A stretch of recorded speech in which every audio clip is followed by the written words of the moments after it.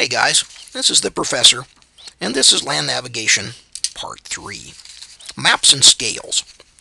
At the bottom of every topographic map is a scale. In this case, we have the scale 1 to 24,000.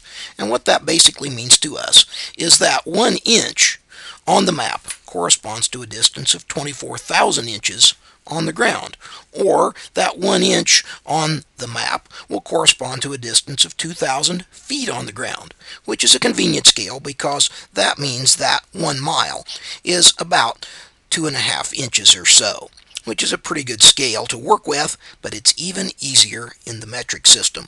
Now, since the scale is 1 to 24,000, then that means to us that 1 millimeter on the map would correspond to a distance of 24,000 millimeters on the ground, and since there are 1,000 millimeters in every meter, that means that 1 millimeter on the map corresponds to a distance of 24 meters on the ground.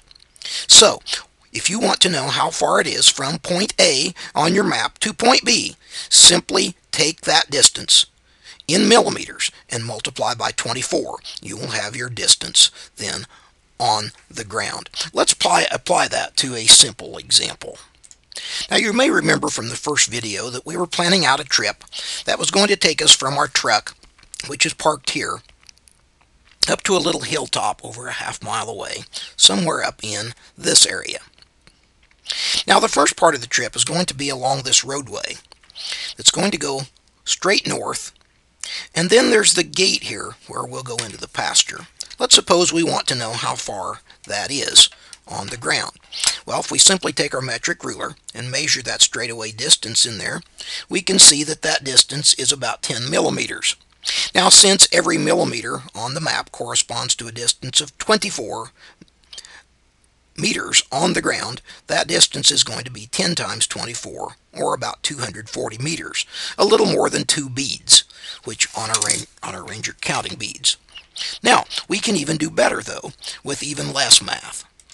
Now, since we know that 1 millimeter on the map corresponds to a distance of 24 meters on the map, then it would be true that 4 millimeters on the map would correspond to a distance of 96 meters on the ground.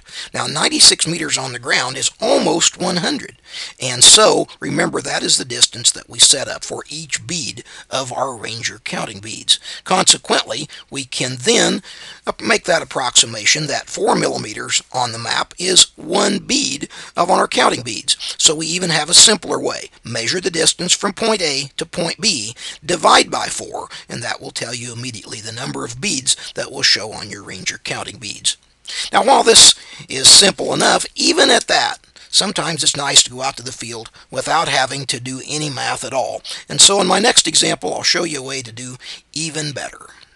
If we take another look here at the scale of our map, we'll notice here that on the metric scale, here we have 0 and here we have 1 kilometer. But on the other side, here we have 0 and here we have 1 kilometer.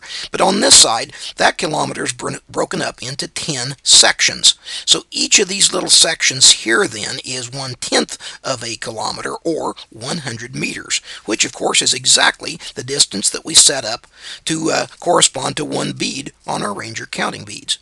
Now, if we take the edge of a card or a piece of paper, we can simply use the scale that's right on the map, and we can mark that off in beads.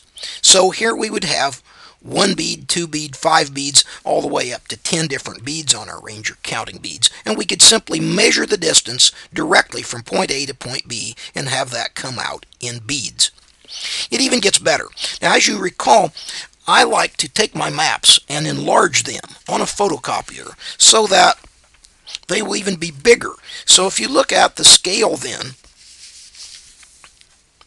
here, you will notice that we're dealing with a much bigger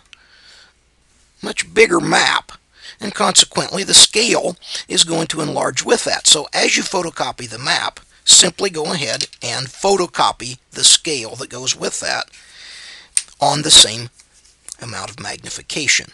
Then simply mark off your ruler as we did before. So what we can do here then with this particular ruler that's marked off to the bigger scale, which by the way is approximately 1 to 6,500, these marks in beads then will immediately tell us the distances that we need. So we look here and we can see here that from the place that we park the truck up to the gate there is once again going to be a little over 2 beads. Almost 2.5 beads. So we'll be 2 beads and then halfway through our pace count, perhaps to the second one.